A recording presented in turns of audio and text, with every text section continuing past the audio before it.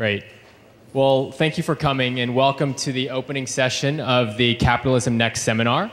Capitalism Next is a year-long seminar which is exploring whether and how capitalism can evolve towards genuine sustainability. My name is Mike Lee. I am a second-year MBA student here at the Haas School of Business, and also, along with Mira Inbar, the co-president of the Net Impact Club, which is putting on this seminar. Before I begin, I wanted to get a sense of who's in the room. So with a show of hands, if you are in the business school, if you can raise your hand. Okay. How about the law school? Any law school students? All right. Public policy? Public policy. ERG students, great. Who else am I missing? How about any undergrads?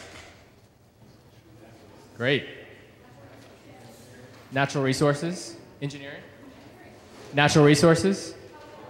Public health? Alums? Okay. Anyone else that we've missed? Anthropology.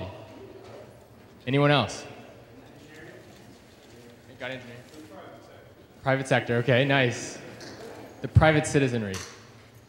Great, well, it's exciting to have, one of our intentions was really to create a multidisciplinary conversation, and so we're really excited that we have a broad kind of representation of the Berkeley community and beyond here.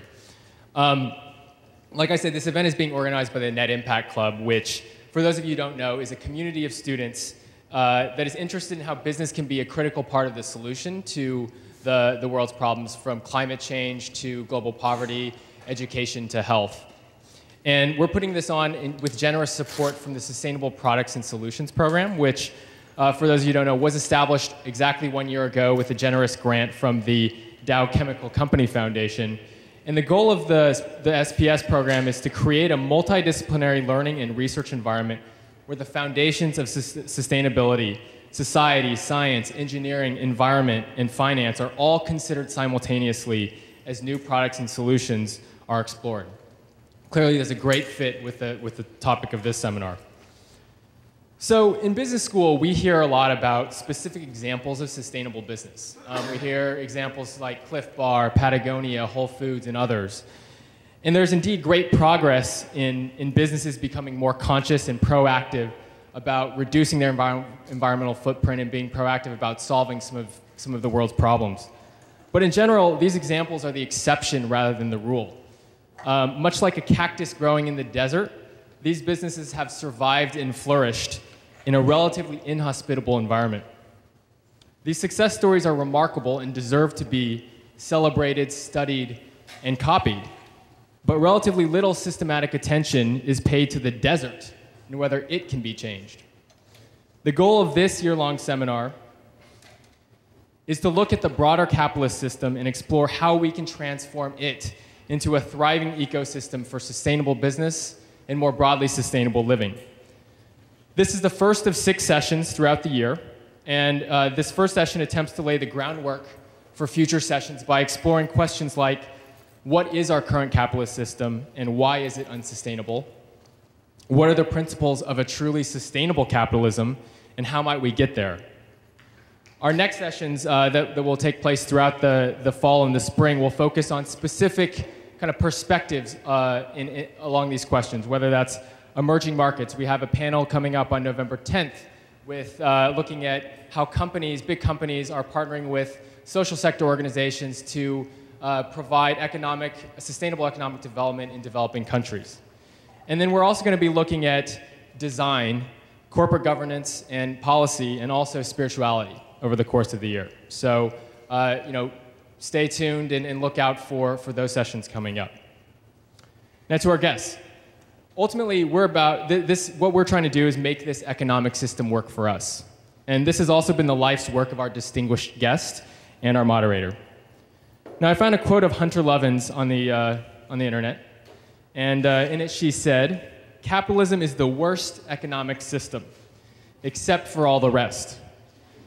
It has many flaws that its critics are quick to point out, and it's part of what's driving us in the direction of unsustainability.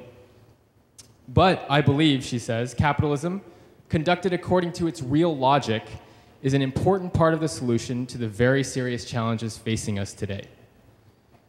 Trained as a sociologist and lawyer, Hunter co-founded the California Conservation Project and the Rocky Mountain Institute, which she led for 20 years.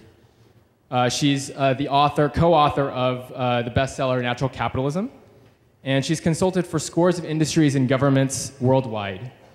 She has companies including the Royal Dutch Shell, Cliff Bar, Walmart, Interface, and governmental clients including the Pentagon, the US EPA, Department of Energy, and governments around the world, including Jamaica, Australia, and the US.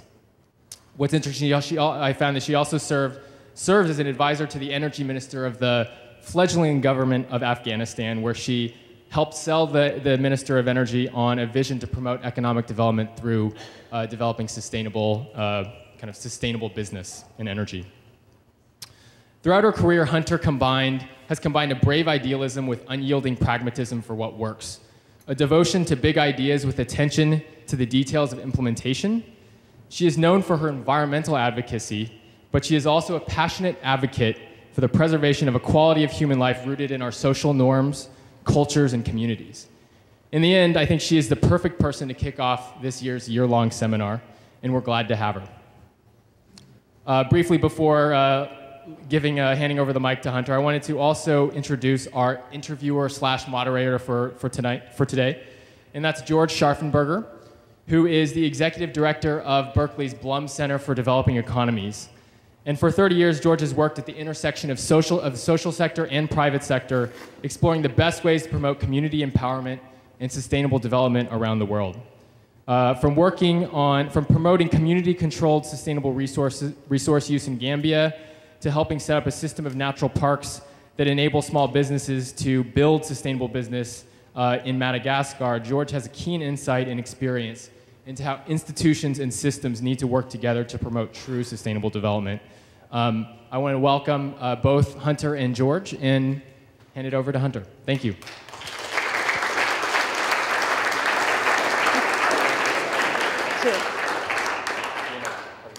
No, I'm good to go. Just set it up on top. I just need this on account of there are a couple facts and figures that were in the cron this morning that I'm not going to remember until I say them 2 or 3 times. Gravity. Stay. How many of you are scared? How many of you are excited? More excited than scared. That's good. Aren't these amazing times? I mean, if you're an anthropologist or an economist or, I don't know, engineers, buildings are sort of buildings, I guess, still, unless we have an earthquake. But we are in the midst of, capitalism, we're in the midst of a capitalist earthquake. These are these figures I wanted to get for you. Oh, come here. There we go. This morning's cron. America's first $1 trillion deficit is at hand. Fiscal deficit 2008, $438 billion. Now headed for $1 trillion. This crash, there's an old cowboy cartoon of old boy sitting there on his horse and another one underneath a horse. And the one underneath the horse says, Homer, I don't know if I'm all right yet or not. This here wreck ain't over with. This here wreck ain't over with. 40% of stock value has vanished. Almost $9 trillion. $5 trillion in real estate value evaporated. And we're not done yet. So for anybody who is a student of capitalism or interested in these issues, this is the most fascinating time to be alive. We are, and I've said to my students for years, we're inventing new institutions as we try to get a handle on how do we implement sustainability. Things like Chicago Climate Exchange. We're trading carbon in this country right now. Something like 20% of the stationary carbon is under contract to be traded, with 17% of the Dow Jones Industrials. Well, at least they were last week. In a country where there's no law that says you have to, simply because a brilliant man named Richard Sandor said, wait a minute, governments don't make markets, traders do. I'm a trader, let's make a market. And in 2003, he opened Chicago Climate Exchange, with 16 companies and the City of Chicago and World Resources Institute and Natural Capitalism. And we're now all trading carbon. So when people say, markets don't work, yeah, they do. And market mechanisms work even better. What's now at risk, I think, is this little ideology of capitalism. And you will see in the next 6 months a lot of people jumping up and saying it's the death of capitalism. And in fact, the Financial Times said that last week. It's the death of capitalism. I don't think so. Capitalism, I think, lies in the heart of anyone who is entrepreneurial and who cares about the productive use and enhancement of capital. What's capital? Money, yeah, that's a form of capital. What else? Goods, services, manufactured things. What else?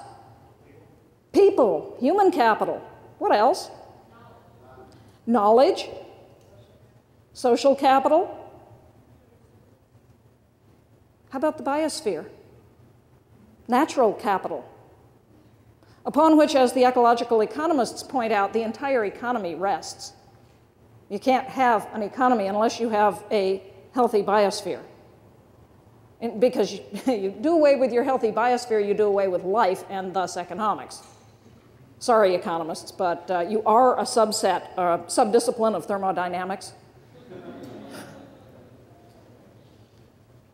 Indeed, we have thought of the economy, and this is one of the fundamental questions I think we're going to get to wrestle with now. What's the economy for? It's the economy, stupid. We're going to hear that tonight. It's the economy. What is the purpose of an economy? Do we exist to serve it, or did it get created to serve us? And I think that fundamental discussion of what do we want economic activity for is one that we should revisit as we rethink what is this thing, capitalism. How many of you have lived within a socialist or communist regime? A couple of you. Would you choose to go back and live there? Some maybe. I wouldn't, frankly. I spent some time in Russia before the fall of communism, and the so-called rise to prominence of the only ideology left in the world, capitalism. Well, now this only ideology left in the world is kind of laying at our feet. Which is to say, I think, we get to create the next ideology. I think this is a time for really big ideas. And for asking these questions, what's the economy for? Marx did. You go back and read early Karl Marx. Marx, oh, horrible communist. Go back and read Karl Marx. He was asking, what is it that makes human beings happy? And believed that work, what you do with your hands, what you create, is an expression of yourself. And that when you separate this creation of things, whether it be a loaf of bread or the building of a tool or the sewing, when you separate yourself from this process of owning it and creating it, you introduce a profound alienation. And thus, he believed the means of production should be with the workers. Now, along come Engels and Lenin and a few other folk, and it becomes the sort of evil empire that we had a Cold War with. But if you go back and read these early theorists, there's some interesting stuff there. Adam Smith, the father of the invisible hand, free market economics. You know what his degree was in? What chair he held at the University of Glasgow? Was he an economist? He was a moral philosopher. And again, he was asking these really deep questions about how is it that you achieve human happiness? And all that markets were ever intended to do is allocate scarce resources efficiently in the short term. Markets were never intended to take care of grandchildren. That's our job. That's the job of a free people coming together in a democracy and saying, what kind of a future do we want to leave to our grandchildren? Dave Brower, who lived just up the hill, my boss at Friends of the Earth, used to say, what do we want the Earth to be like 50 years from now? Let's do a little dreaming. Aim high, he said. Navigators have aimed at the stars for centuries. They haven't hit one yet, but because they aimed high, they found their way. And I think there is no more fascinating time to be having this conversation about the future of capitalism than when all the great ideologies are lying in pieces at our feet and we get to put them back together again. So it's worth, I think, revisiting the history of how we got here. Remember the first Industrial Revolution? Wasn't there, right answer. The history of it as it's handed down to us is that there were relatively few skilled people to run these new machines that were coming in. And so profit-maximizing capitalists economized on their scarce resource. People used their abundant resource, nature, and we dramatically increased labor productivity. If you read the economists today, the holy grail of prosperity is enhancing labor productivity. At a time in our history when we're not short of people, what we're short of is intact nature, natural capital. Remember, there are at least 4 forms of capital: financial, manufactured, human, and natural. And then, as you said, knowledge. There's also legal capital, there's cultural capital, social capital. Mike Fairbanks counted 7 forms, and he wasn't even counting natural capital as we do. So if there are all these forms of capital, good capitalism ought to be seeking to enhance all forms of capital as the basis for the creation of productive wealth. That's capitalism. What we have had, what's laying at our feet, is not capitalism.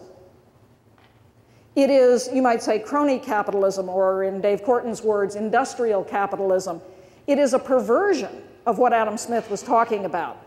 And if you read Adam Smith, his body of work, not just a few selected paragraphs from his economic thinking, you will see that he actually had a pretty profound commitment to what we are now calling sustainability. And indeed, there's a young man at Cambridge writing his dissertation on Adam Smith as the first sustainable theorist. Pretty interesting stuff. And I think it's worth asking, who are the real capitalists now? I think it's not the people on Wall Street who have used all sorts of legal machinations to accumulate great amounts of personal wealth while at the same time impoverishing a lot of other forms of capital. We're liquidating every form of natural capital on the planet in the pursuit of financial capital and to some extent manufactured capital. And we're now to the point with climate change where if we do not get a handle on climate change in the next couple of years, says the scientist Jim Hansen, it will go beyond human capacity to deal with this problem, to the point that we will have runaway climate change, and within 100 years or so, 60 to 90% of species on Earth will be gone. That's really bad capitalism. Destroying the capacity of the planet to sustain life is just plain bad business. And so we have this interesting phenomenon where a growing number of business leaders, like the CEO of Tesco, the Walmart's competitor in the UK, is starting to say things like, I'm not a scientist, but I listen when the scientists say that if we fail to deal with climate change, the consequences will be stark and severe. We are going to have to rethink everything about how we do business. He says it won't be easy. I don't kid you that it will be. But what we need is a revolution in how we live and work. And so he has committed Tesco to cut its energy use in half by about 2010, to label all products with their carbon footprint. Surprise, their competitor in this country is now pledging even more. Walmart, the evil empire, yeah? Walmart has pledged to be 100% renewable energy, carbon neutral, zero carbon emissions, zero waste, and to sell only sustainable products. And I spoke to the whole senior management at Walmart. I wanted to look Lee Scott in the eye and see if I thought he was for real. And I stood about this distance from him, and I held up a book, How Walmart is Destroying America and the Rest of the World. And I said, this may come as a surprise to you, but you have critics. I said, if you want to deal with this, I mean, fair enough, you are putting solar panels on your roof and you're selling organic underwear. But if you roam the planet rapaciously, exploiting people in developing countries and in communities here at home so that people like me can throw away more junk, this is not sustainable. What would a truly sustainable Walmart business model be? He said, I don't have all the answers. I took the book and I chucked it at him. I said, if you want to deal with critics like that, I think this is the question you now have to answer. And watch this fall. It's supposed to be this month. We'll see whether or not with the economic hiccups it comes out. Walmart is poised to make a tectonic announcement. If they come out with it, it literally will change the face of business. And it will involve a little group out of the United Kingdom called the Carbon Disclosure Project. Any of you ever heard of them? I see some nods. It's a group of young people. One or two folk at the top that have been around the block a time or two. By and large, it's just a little group of people who came together with this wild-ass idea. Why don't we send out to the Financial Times 500 biggest companies on Earth, a little survey saying, what's your carbon footprint? So they did. First year, nobody answered. Second year, not many answered. Third year. And then all of a sudden, 66% of the biggest companies on Earth answered their survey. Last year, it was 77%. Why? Well, for one thing, they now represent institutional investors with $57 trillion in assets, well, at least until last week. For another, under Sarbanes-Oxley, the new US corporate ethics law, as a manager you fail to disclose to shareholders information that can materially affect the value of stock, you can be personally criminally liable. What's your carbon footprint? They are now sending this survey out to the Financial Times, 1,800. And if this announcement comes down from Walmart, they will be collecting this information from all of Walmart's 60,000 to 90,000 suppliers. I think carbon is going to be the new currency. Those of you who, several of you came up, said you're now involved in helping to trade carbon. Very smart.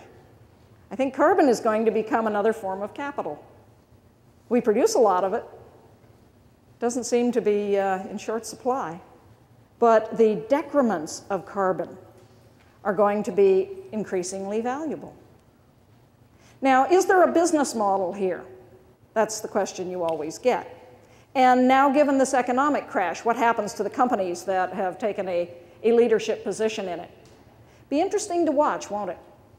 But frankly, I think that the companies that are serious about it and that stay the course will be the billionaires of tomorrow, because a corporate commitment to behaving sustainably is simply good business. It enhances every aspect of shareholder value. You know, I've said there's a real problem with climate change and the science. Let's assume you don't believe the scientists. Frankly, don't go to Vegas on those odds. But if all you care about is being a profit-maximizing capitalist, you'd do exactly the same thing you'd do if you were scared to death of climate, because we know how to solve the problem at a profit.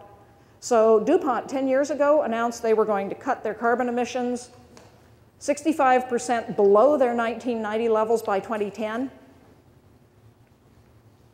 People said, has DuPont joined Greenpeace? I mean, the US says we can't possibly afford to cut it 7% below our 1990 levels. It'd bankrupt the country.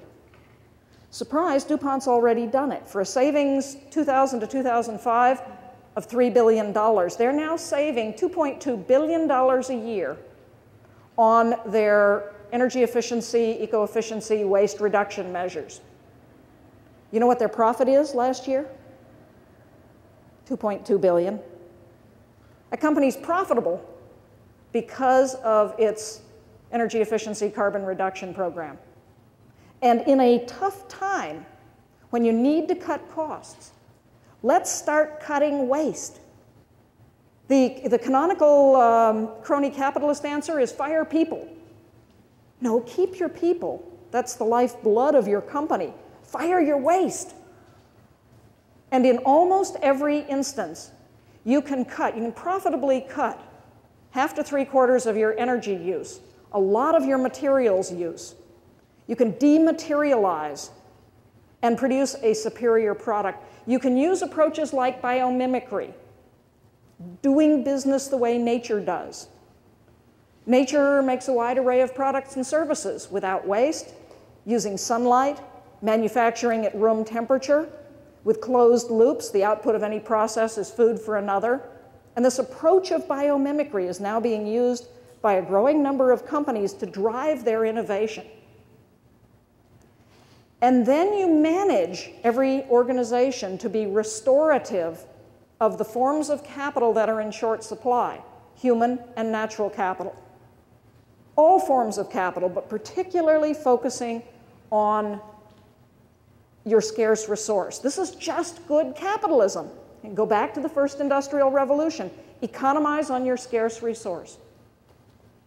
So what communities like this one have done in passing the legislation to enable citizens to come to the city and get money to put energy efficiency in and renewable energy, per megawatt saved in a community, you will generate over $2 million in increased economic output. You want economic development? This is the route. Same thing in a developing country. If you want to, the work I'm doing in Afghanistan, if we're going to rebuild the infrastructure, let's do it right the first time.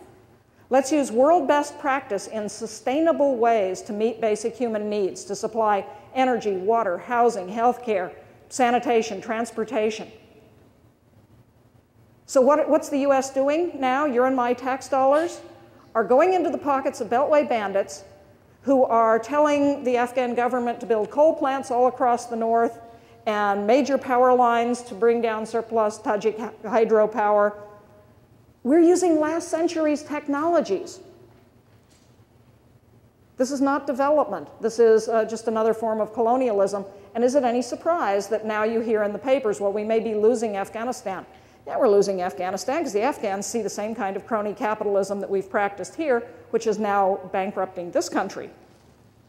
So whether it be in a little country on the other side of the planet or right here at home, we have every technology we need to meet our needs.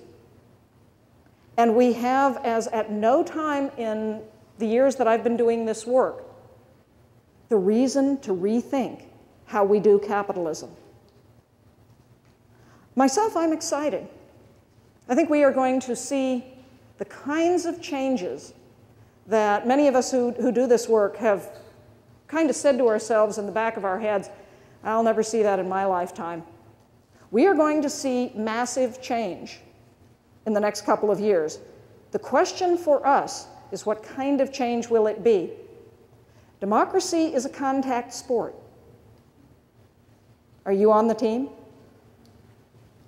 Maybe that's enough to kick us off.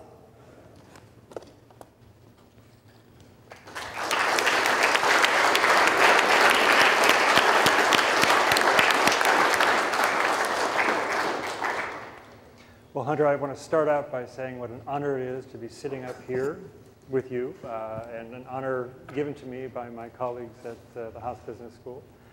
I'd like to start off maybe a slightly different tact and go back a bit.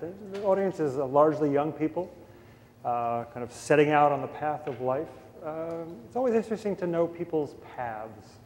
How did you find your way to this position? My guess is you didn't, at the age of 2, the first word was probably not natural capitalism, but probably something else. So how did you find your way to where you are today?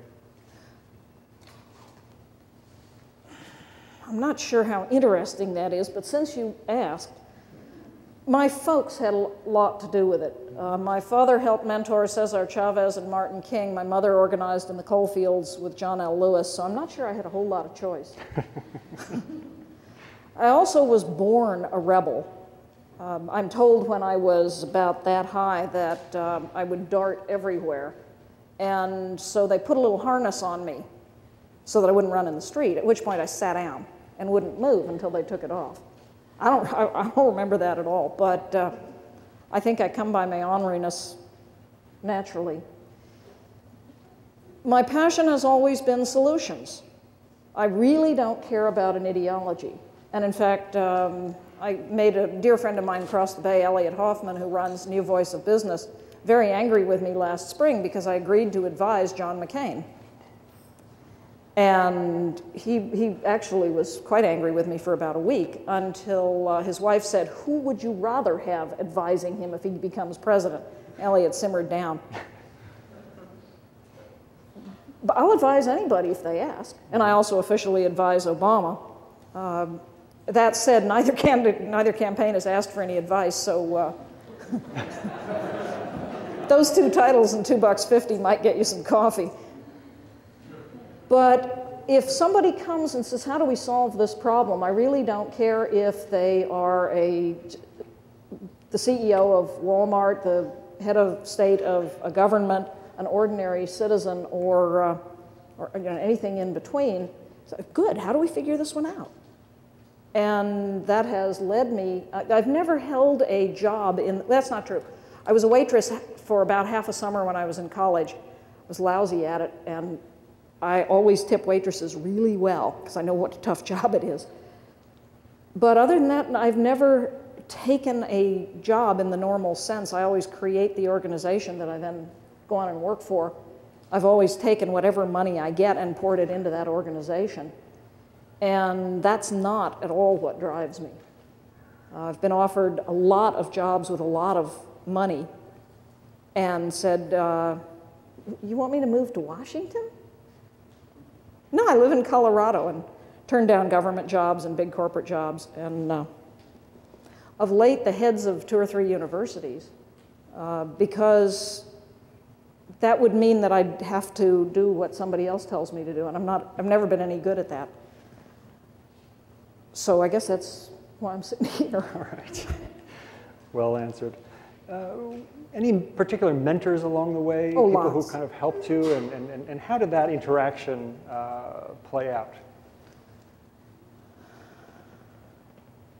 A wonderful woman when I was in 3rd grade named Ina Curry. I was very angry at public schools and, in fact, slugged the principal.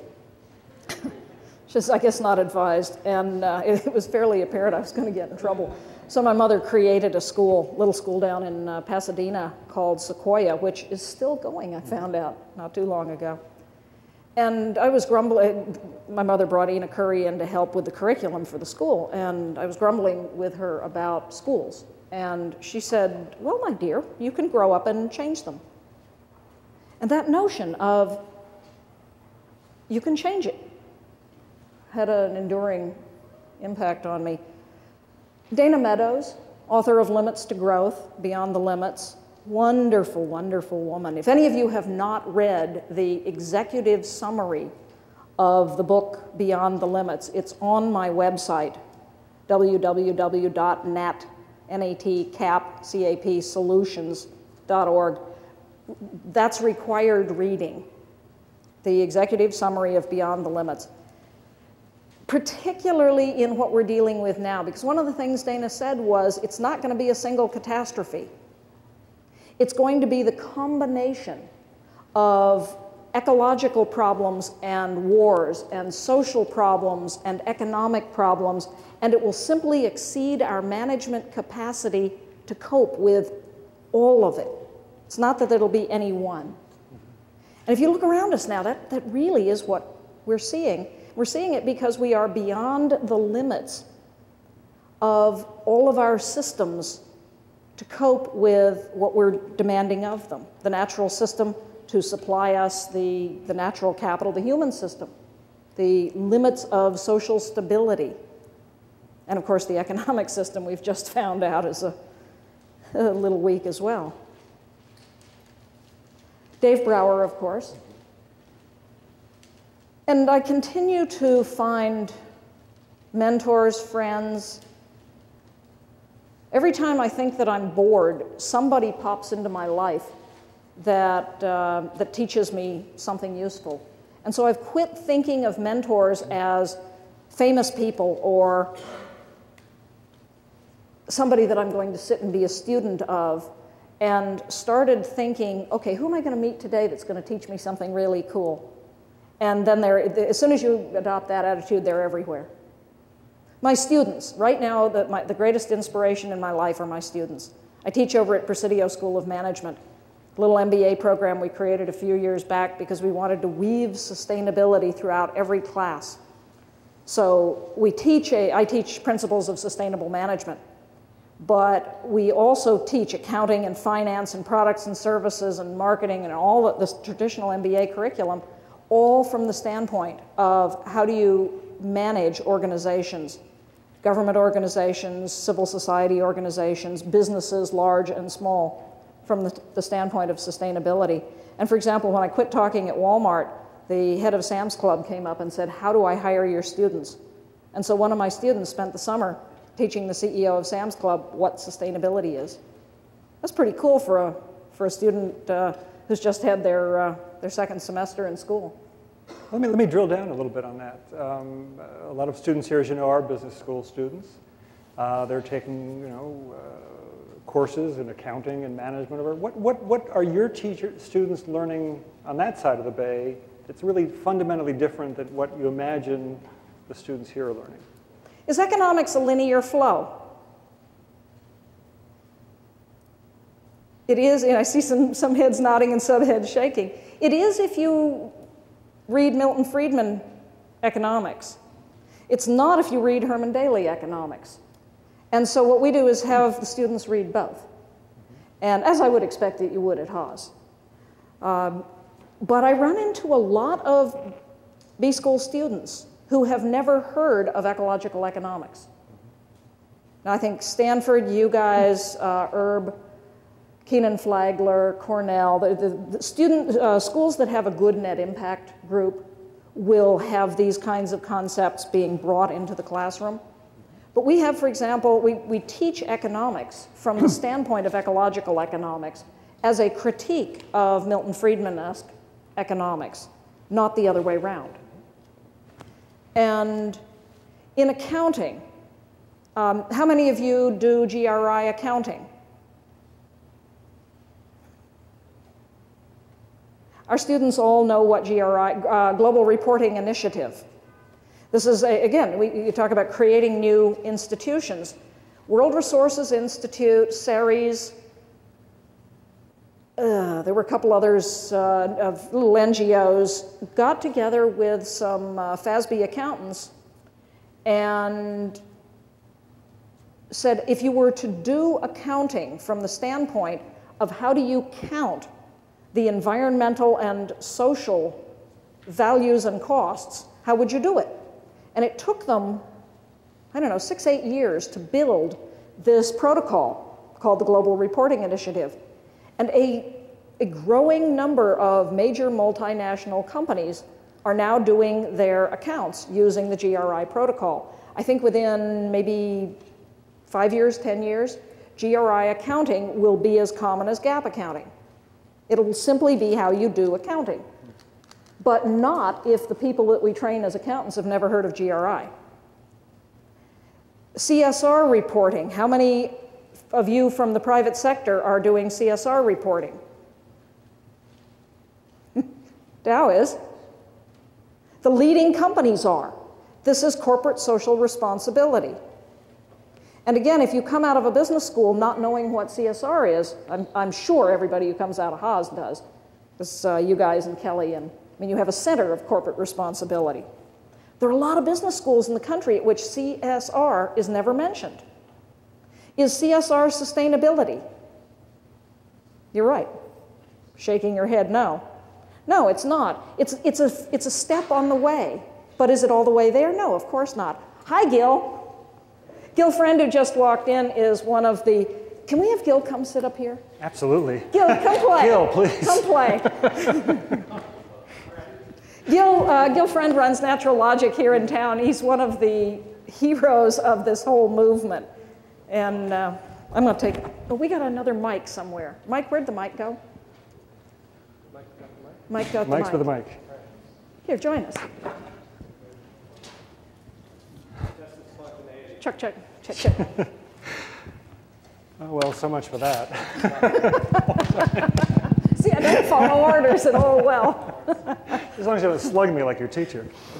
Principal. Principal, sorry, yes. We're talking about what we teach at Presidio. Gil just lectured at the executive program. What is it that you would teach at a business school, like at a Presidio or a Haas, that normal business students don't get? How to count. And what counts? Well, here's the thing.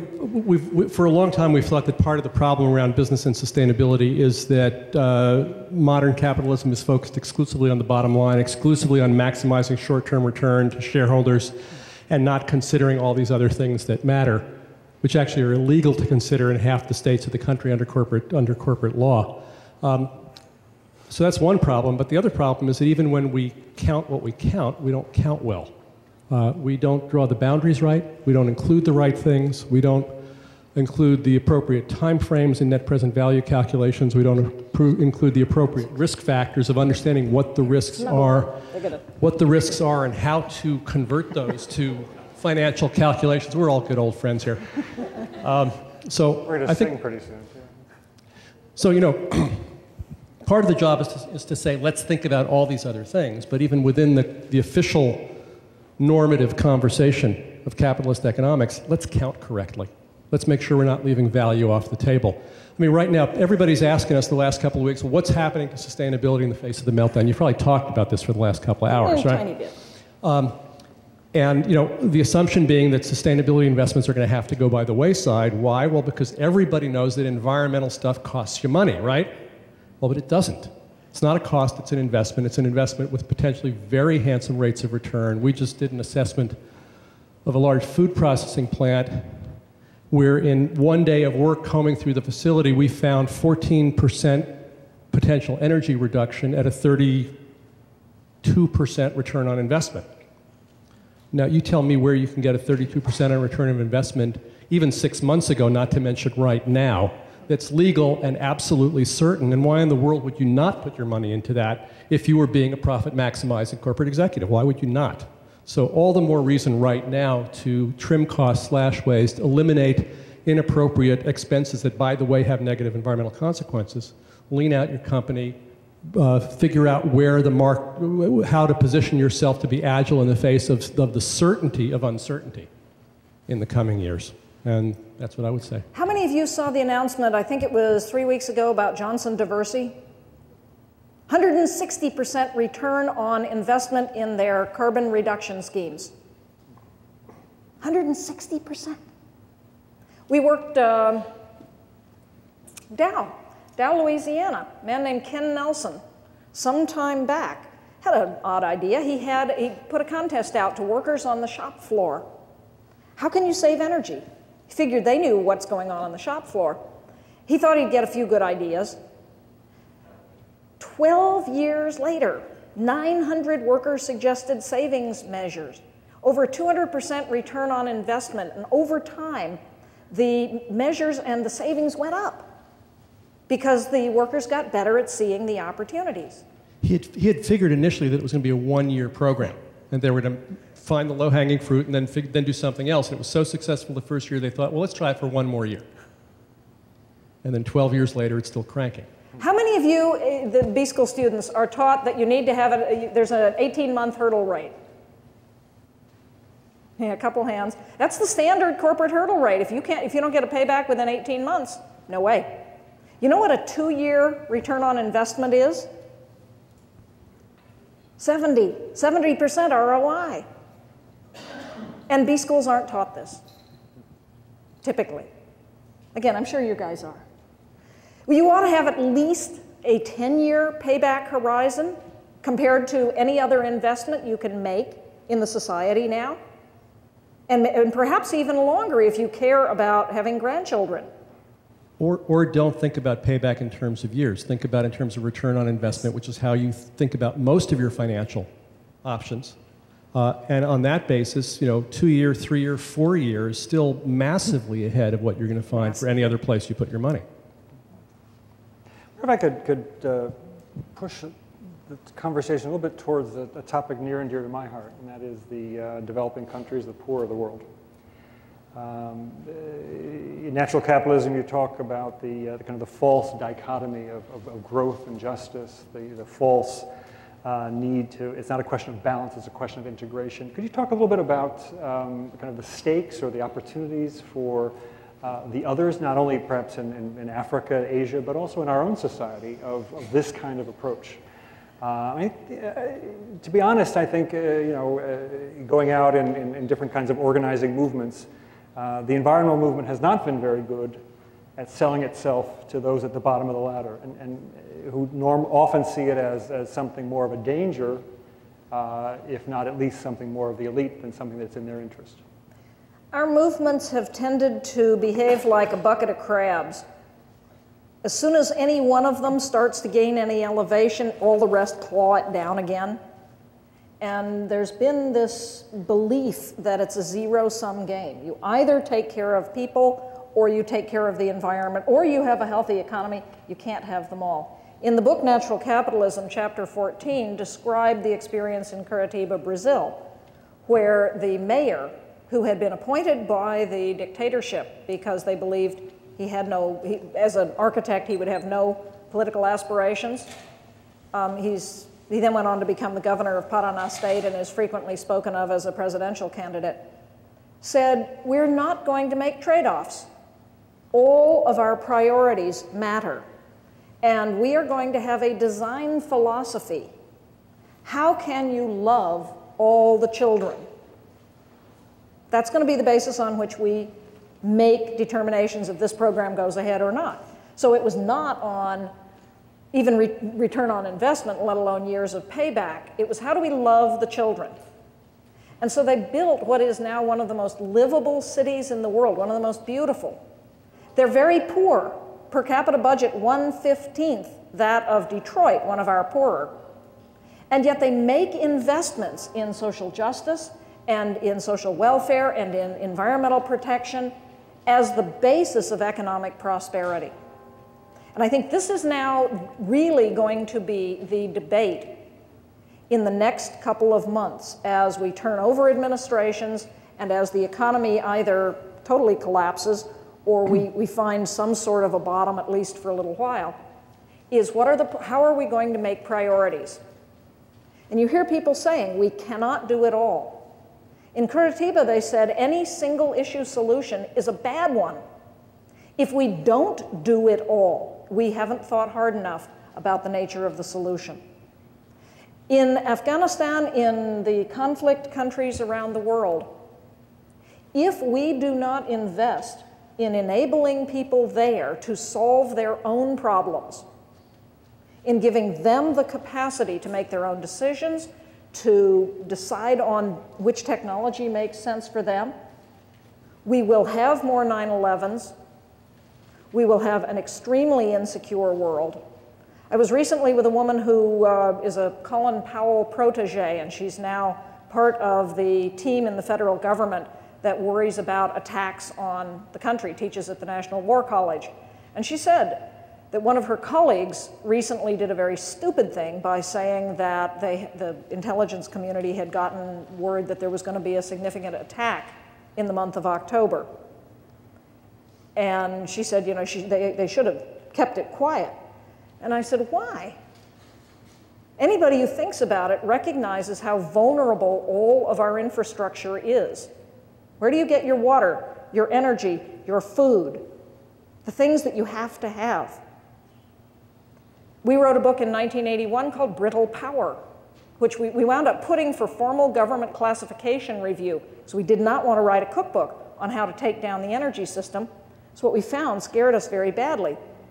A handful of people can shut off 3/4 of the oil and gas leaving Louisiana and do it in an evening. Doesn't even take a hurricane. You can take down any electric grid if you know what you're doing. Our water systems are incredibly vulnerable. Our telecom systems are vulnerable. Our systems depend on each other. And we want to have people in the world who hate us. And yet that seems to be the way in which we do international development.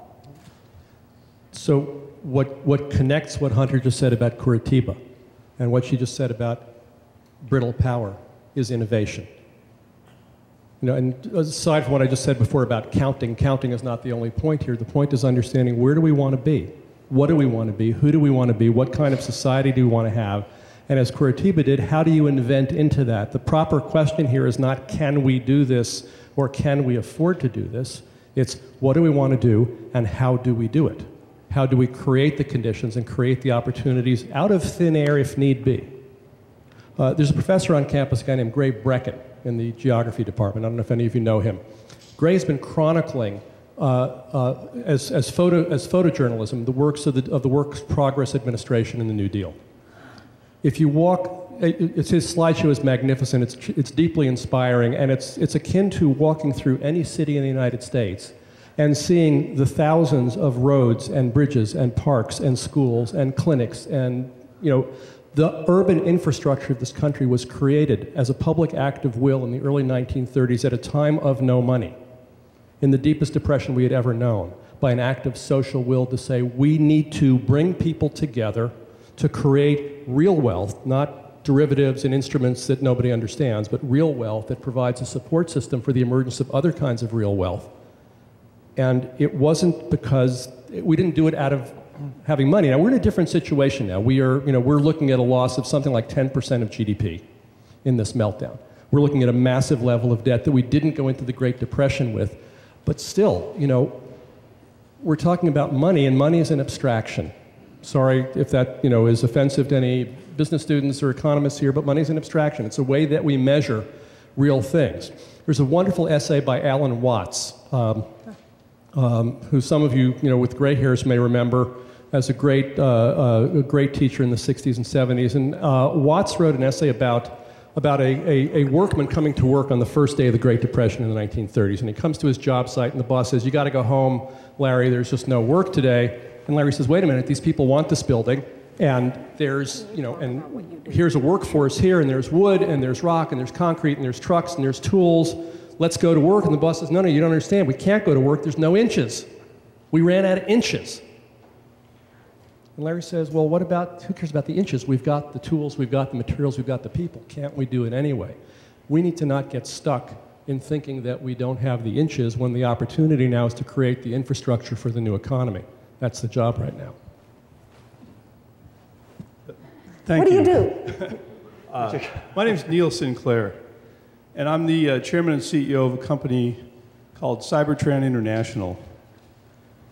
This was a project that came out of the United States Department of Energy in the early 90s, actually, invented by a brilliant engineer there, John Darien. John had a PhD in civil engineering and a minor in computers.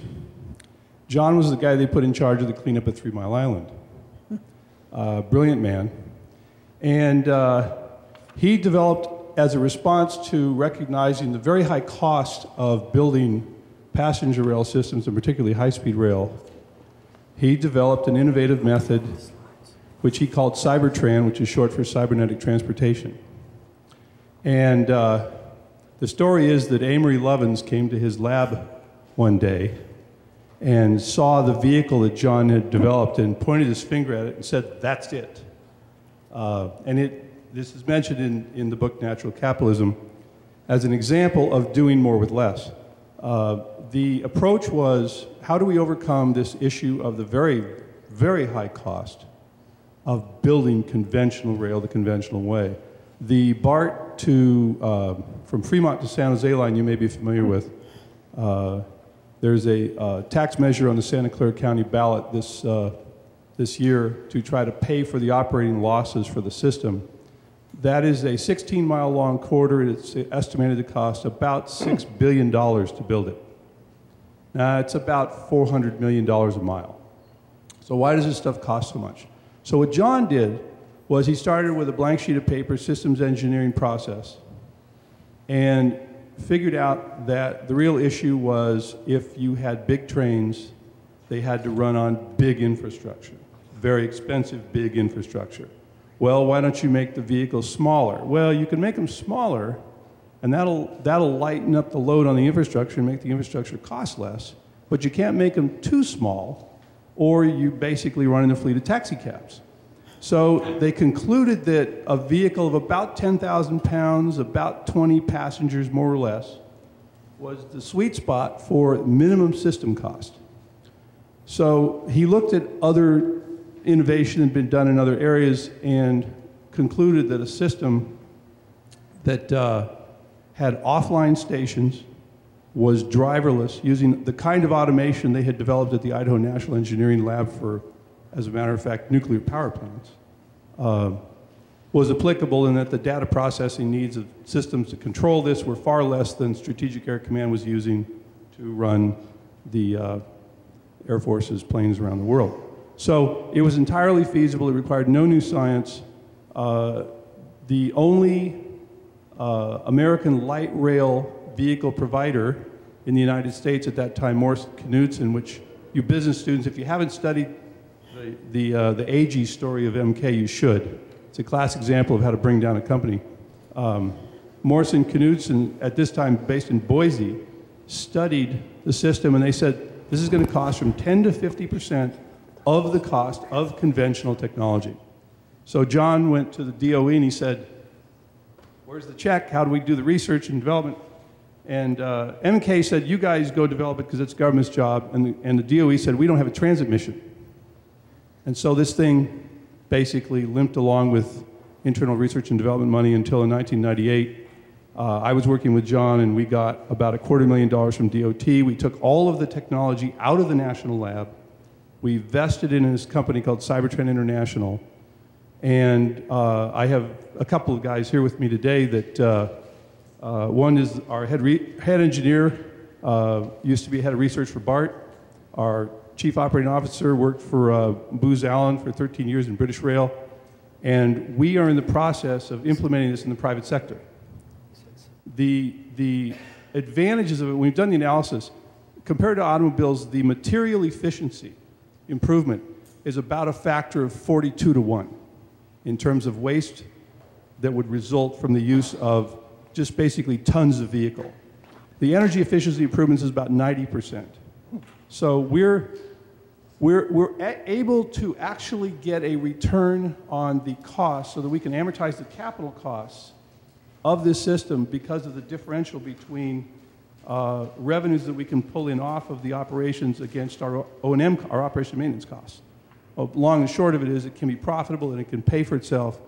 We're working with 2 government agencies in the Bay Area now working on implementation. It's an absolute uphill slog. It is, any of you that have a rich uncle that wants to build a train, talk to me later. But we are in the process of implementing this. That's the short answer. Yeah, so how many of you would like to have individualized mass transit? Here we go, standing right here.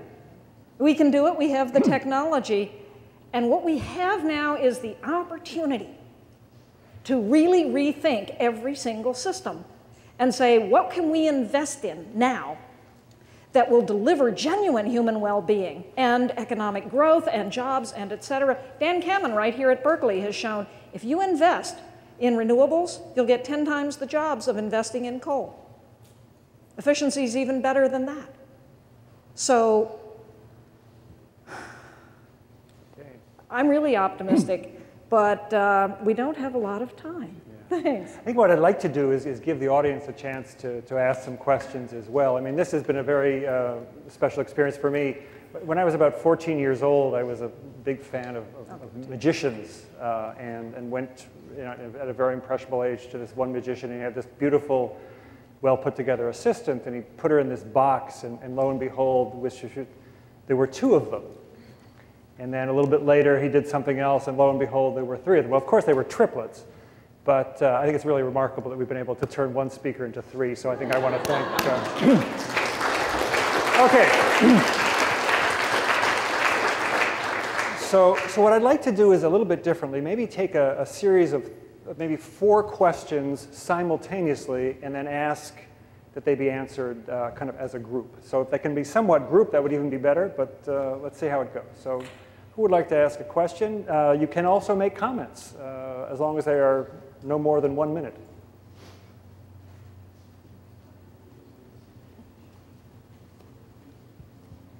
We've been discussing mostly about the developed world. I would like to know, have you guys make comments on what we can do to involve the global south and China in projects like carbon trading? Okay. Another question? If related to that would be best, but... This is not exactly related, but you mentioned that, I think Hunter and Gil both talk about how it just makes sense to invest in all these energy efficiency programs, carbon trading programs, because there's phenomenal ROI. However, there's a whole host of environmental and social initiatives that don't return that well. And companies like Patagonia, for example, have specifically chosen to stay private so that they can make certain financial trade-offs in order to pursue environmental and social initiatives. So how do you propose that businesses and organizations approach social and environmental change when the ROI isn't so spectacular? Okay. One more?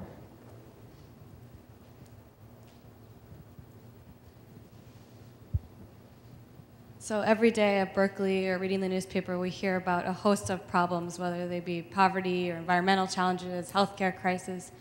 And I'm always trying to think, which comes first? Like, you can't address environmental problems if you're not healthy, but you can't live, and therefore address environmental, there's just circular reasoning. So how do we give people a sense of the priorities in terms of the world's problems and where to focus their energy, and potentially how to, in our own minds, categorize that as to which problems are most pressing?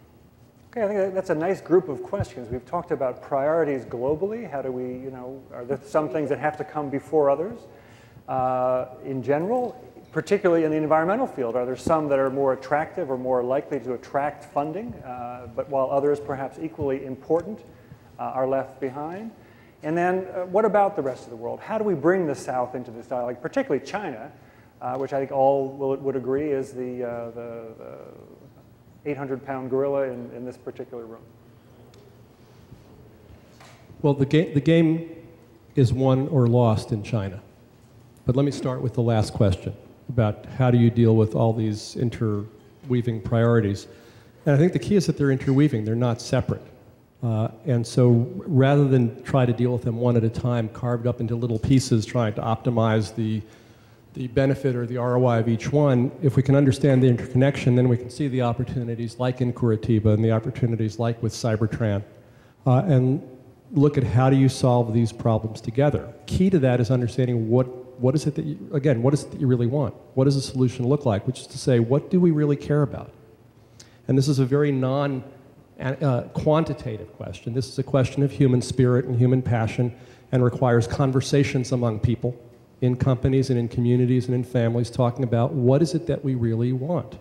What is it that really motivates us? What really are our aspirations? What really is prosperity? Prosperity is not about money. Prosperity is about moving toward the dream. Prospera, toward hope, right?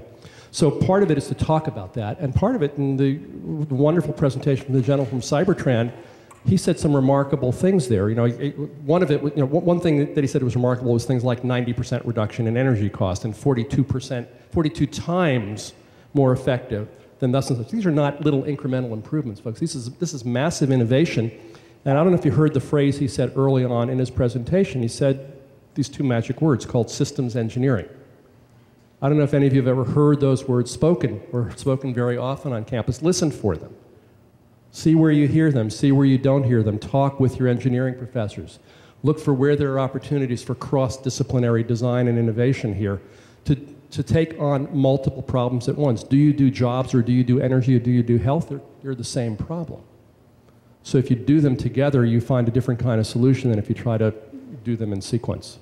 And I think the same is true if you're looking at, is it China or is it the US? Yes. If we don't, the Chinese say they won't. In fact, they are moving in many ways faster than we are, and the Indians are moving even faster than that. Much of the renewable innovation is now going on in China and India. The world's first green billionaire exists. Sorry, Bill McDonough. He's a Chinese solar entrepreneur. And the Chinese realize they cannot develop. Their goal is half their population middle class by 2020. Lester Brown has pointed out if China continues to grow at the rate that it has and uses resources as efficiently as we do, they're now fourfold less. By 2030, they will want more oil than the world now lifts or probably can ever lift, and more cars and coal and concrete and cotton and everything. In fact, there's a new book out called Peak Everything. And when I give talks, Royal Dutch Shell, when it tries to do what it calls scenario planning, which is to understand what the future might look like, not to predict it, but to understand a variety of plausible stories about how the future could unfold, looks for what it calls drivers of change, because these are signs that business as usual will not long endure.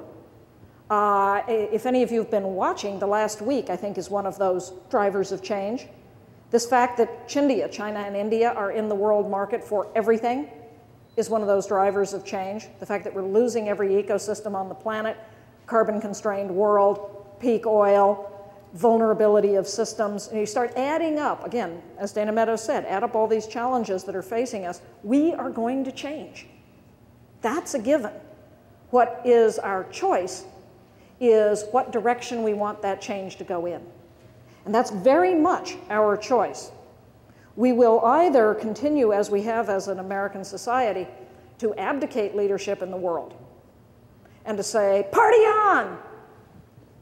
In which case I would submit the future will be rather grim. And the United States will come to be, in effect, Uganda with bombs. We are already a debtor nation, rather seriously, and we have a declining standard of living. We are no longer the world's highest standard of living. And all indices, Gil said, what do we want? All indices of what it is that people want are declining in the United States, including happiness. We're nowhere near the happiest nation on earth. And people are starting to measure what is happiness and which country is the happiest. We're not. So what is it that we want? And then let's start doing whole systems thinking about how do we meet all of these priorities in ways that unleash what America has always been so great at, which is this spirit of innovation. Famous last words of a dead redneck, hey, Bubba, watch this. But that's what Americans are great at. I can do that. Well, hell, give it a go. And so let's take technologies like Cybertran. We know that we have, and give it a go. Instead of inventing crazy things like derivatives.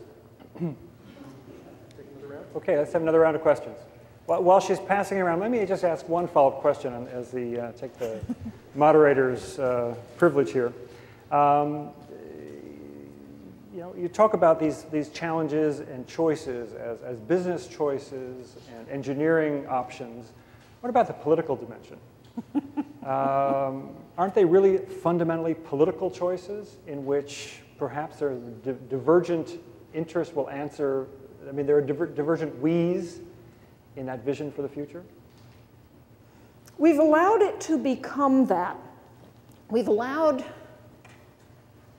a very well-organized campaign by people who have a particular vested interest to drive our definition of what politics is to the point where it's gotten pretty nasty. Congress used to be a bicameral and frequently bipartisan group of representatives of the country that wrestled over issues, but wrestled in a civil sort of fashion. It's not that anymore. We've allowed this small group of people to drive politics to extremes and to nastiness and to non-solutions.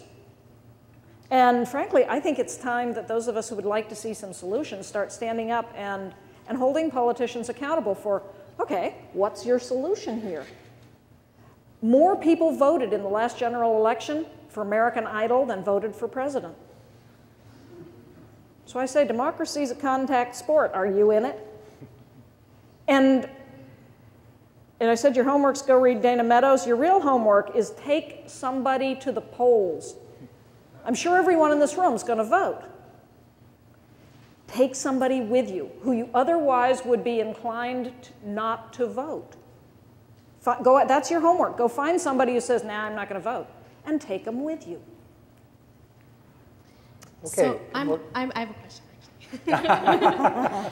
I'm wondering if you can explain or get into some of the complexities in assigning value to natural capital. So you talked about carbon being one of the largest growing commodity markets. But within that, carbon is traded in the EU, that there's a market price for it. It inherently is excluding co-benefits, so like the values of other ecosystem services that might be tied into reforestation or local people's livelihoods. And I'm wondering, as we start assigning more and more value to different kinds of natural capital, be it biodiversity or water or carbon, what are we leaving out and how do we negotiate that value? Do you want to take that one? You're the metrics guy. We got a couple questions. Yes? Oh, yeah, a couple questions. I was just going to ask a question.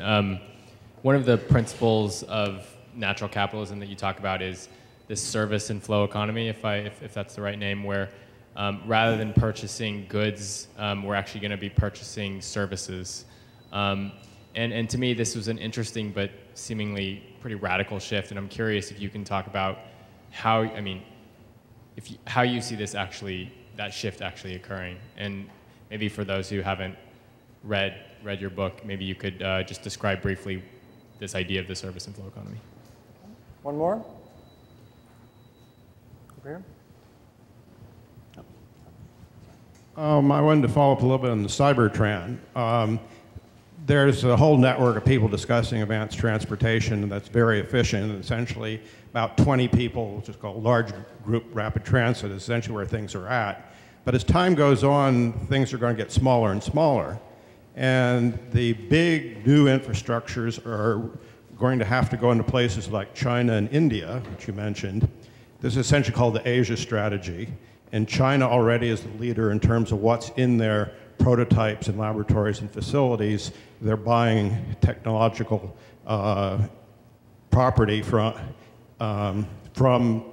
Europe and the United States and making sure that the future transportation system, they're going to be part of it.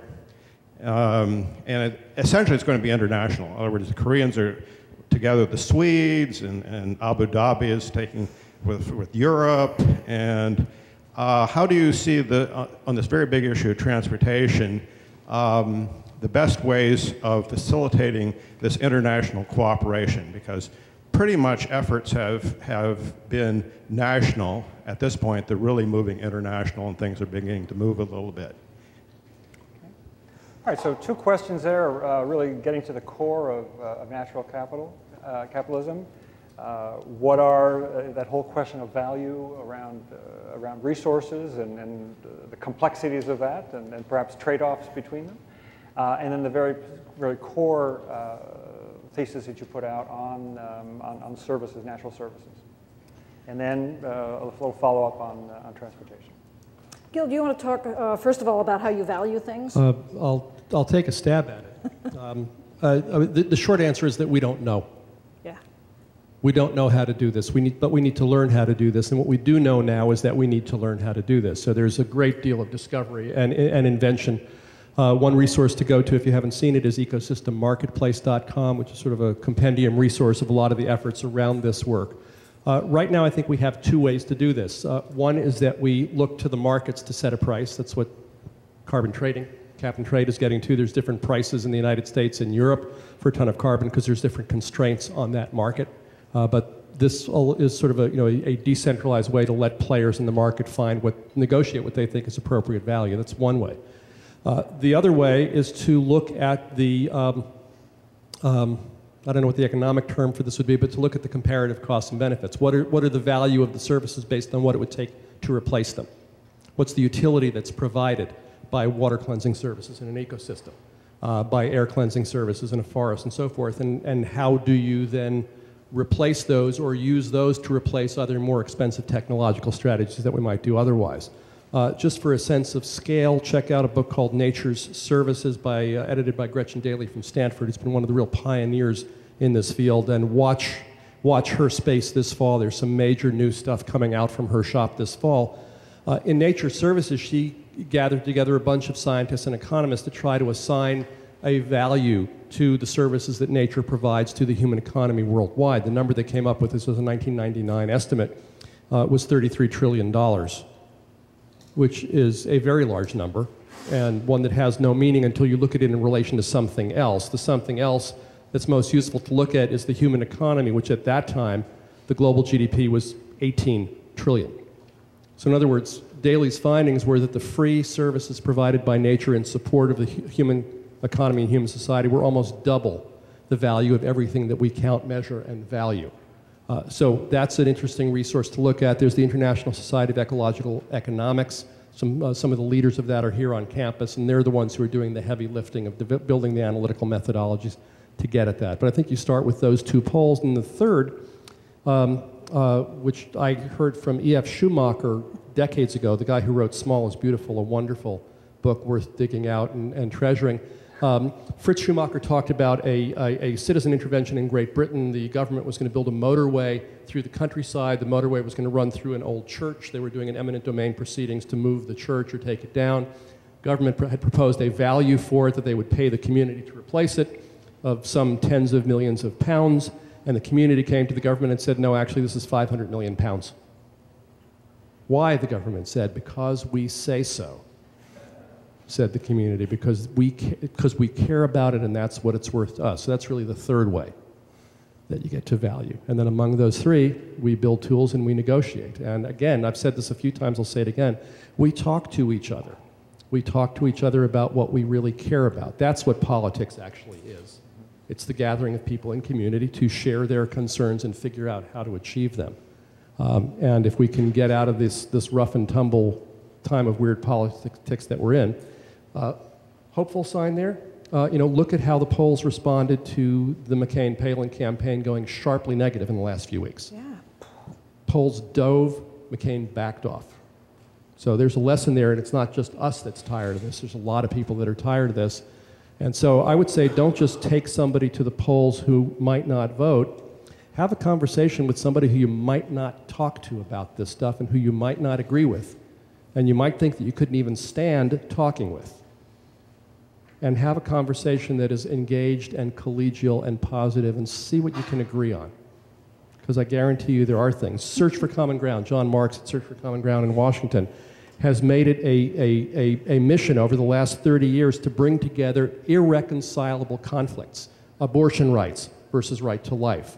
Both sides in Ireland, both sides in Palestine, Israel, to get people who are either figuratively or literally ready to kill each other over an idea, to bring them together and talk about what are the things that they agree on, not to paper over the differences, but to find what they agree on and use that as the basis for a conversation and collaboration to work on that, and then from that find ways that they can build a bridge on the things that they disagree with.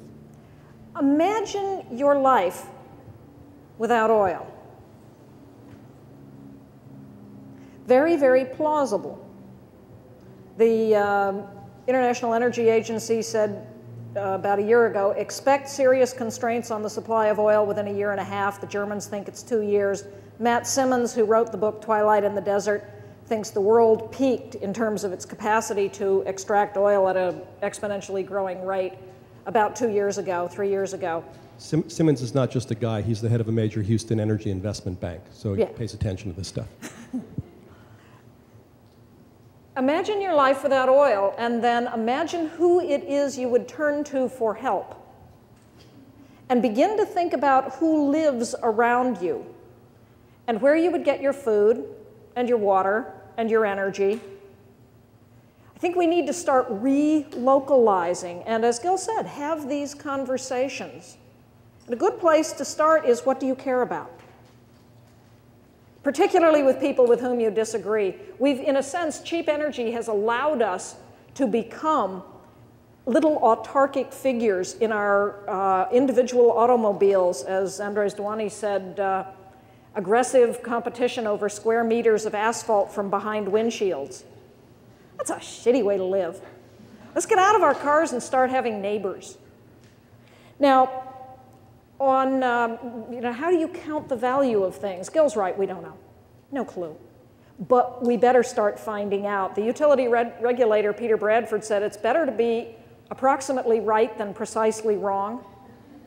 And counting these services that nature gives us, whether it be a low level of carbon in the atmosphere or the ability to detoxify the wastes that we strew around, or a stable climate, the insurance companies care about this one a lot, or pollination, where are all the bees going? You start counting up these free services, some of them arguably have a value that's infinite. We can't have life without them. So we probably better start assigning at least shadow prices. And this is a discipline that's called full cost accounting, or partial cost accounting, at least saying that here's a list of things that at the moment we're not counting, they have value. Let's at least say in the economic equation that they have value. Now, interestingly, about 2 years ago, FASB announced that, what is this, Federation of Financial Accounting Standards Board said we're going to redefine what profit means. Because the way we define profit now is driving people to short-term day trader mentality, which is actually ruining the value of companies. Go figure. Imagine that. Here we are with companies lying in ruins because of this day trader mentality. My CEO at Natural Capitalism, I mean, none of us have a hell of a lot of money, but we have little retirement funds. He said to me today he's not sleeping at night with the volatility of the market. I mean, one day he has a retirement fund and the next day he has essentially nothing. This is a lousy way to live.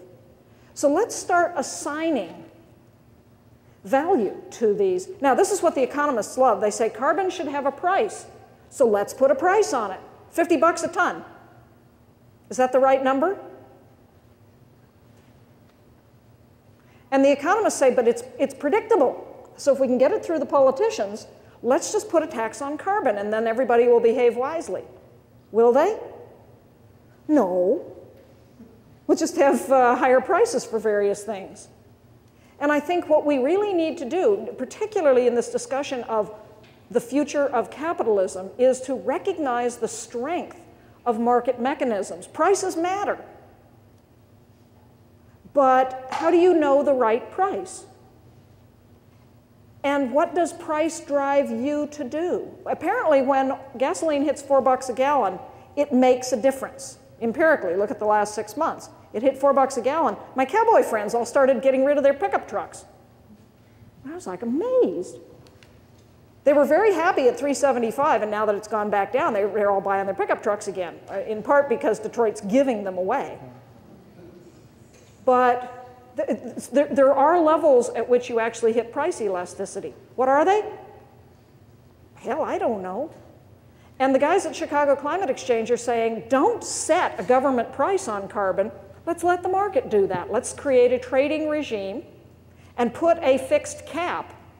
You can only emit so much carbon that will decline over time, which is what the scientists say has to happen, and then let the market figure out what the right price is. Now, is carbon the only thing we should be pricing? No, of course not. But the more of these services that we actually start bringing into some framework of market mechanisms bounded by a level playing field, or a set of rules on which the market can sort it out. You know, this, I said before, we've been subjected to 30 years of it wasn't really a conspiracy, it was just a very well-organized campaign to delegitimize the role of government.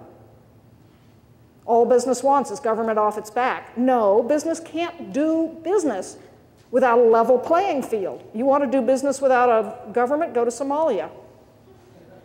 Functional chaocracy, go for it. Or parts of Afghanistan. You need to know that you have title to land, that you have a legal system in which you can resolve disputes, a fair tax system in which people perceive that what they're paying is fair. And we've been eroding all of this social cohesion. I think it's time to start putting it back.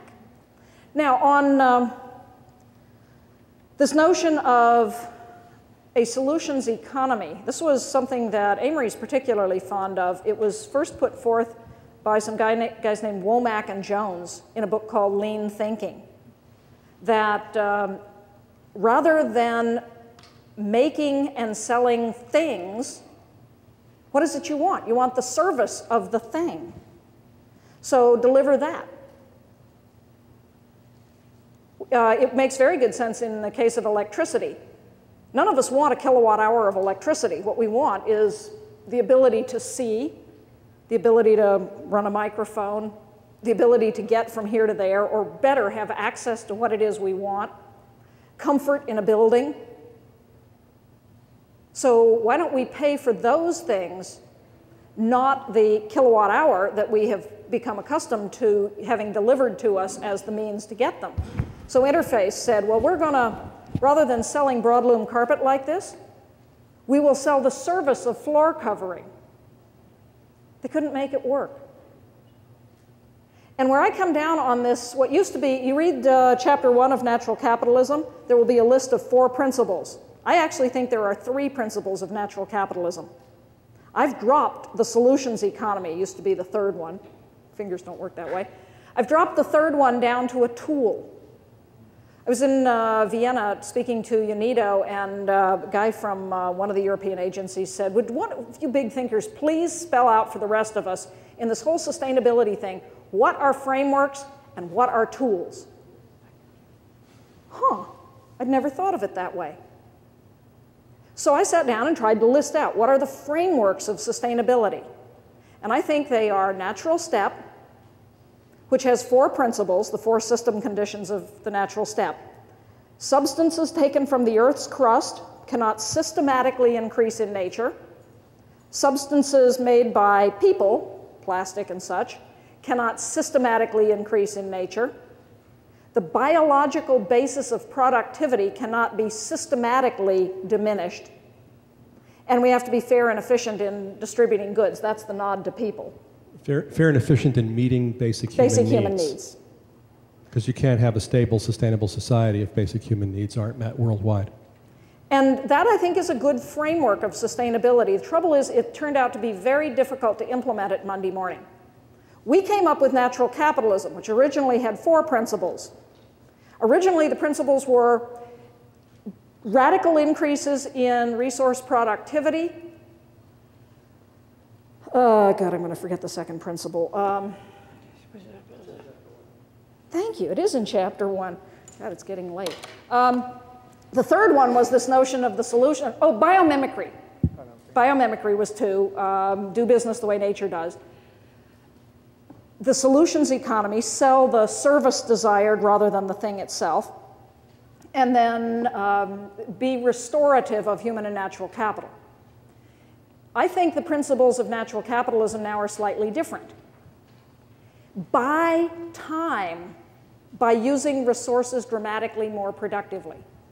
I think what matters is that we push off these drivers of change and buy time to implement more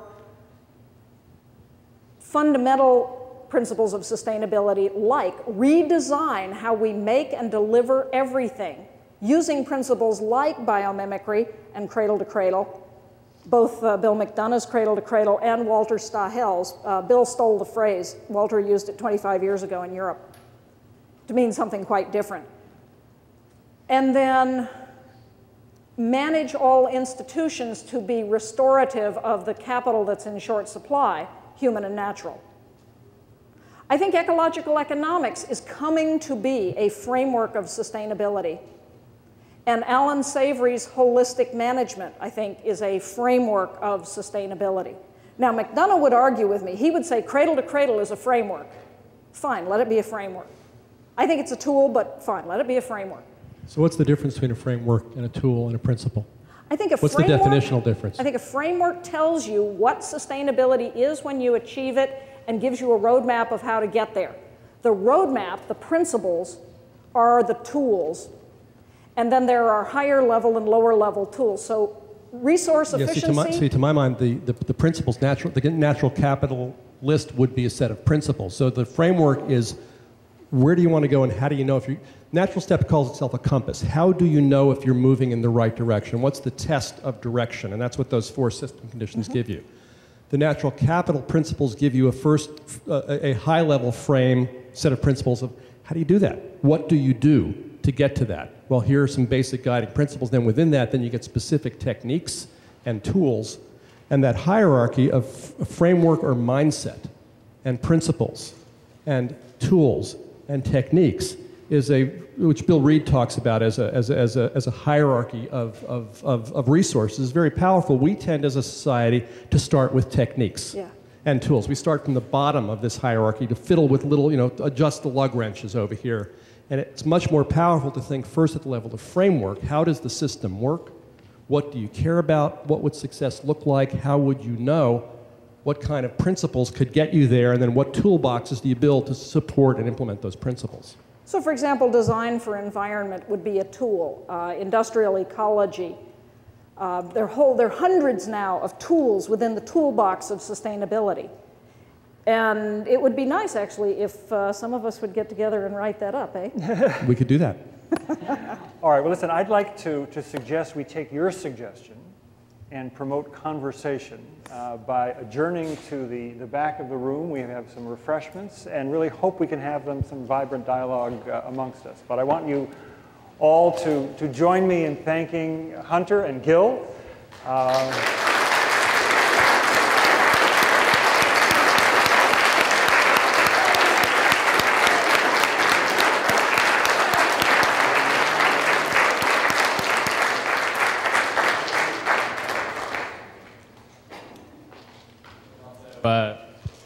Thanks to George for moderating a very rambunctious panel. So thank you so much. Good.